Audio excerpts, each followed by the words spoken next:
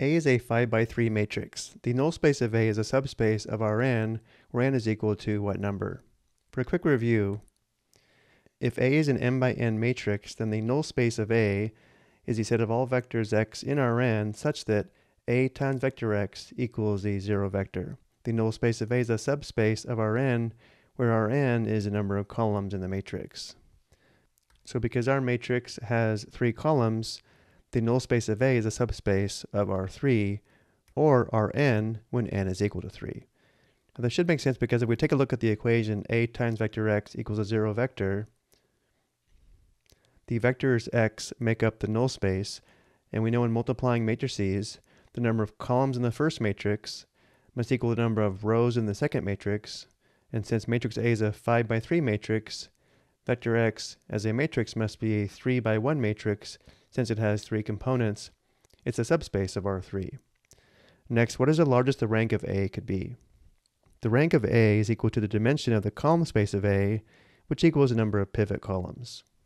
So because our matrix A is a 5 by 3 matrix, it is possible to have a pivot in each column.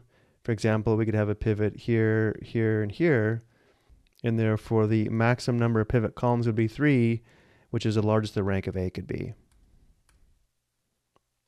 Next, what is the smallest the rank of A could be? Well, there could be 0 pivots. For example, if matrix A is the 0 matrix, the smallest the rank of A could be is 0.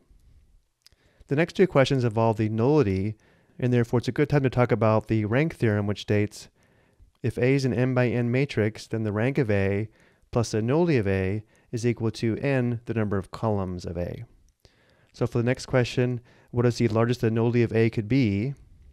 The nullity of A is equal to the dimension of the null space of A, which equals the number of free variables or number of non-pivot columns.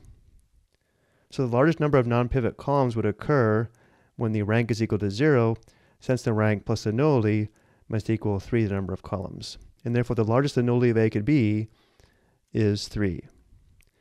Of course, if we have 3 non-pivot columns, there would be 0 pivot columns, and therefore again matrix A would have to be the 0 matrix.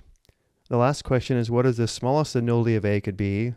Well, this would occur when the rank is the largest at 3, and since 3 plus the nullity must equal the number of columns, the smallest the nullity of A could be would be 0. So the nullity of A is 0 when there are 0 non-pivot columns, which means all 3 would be pivot columns.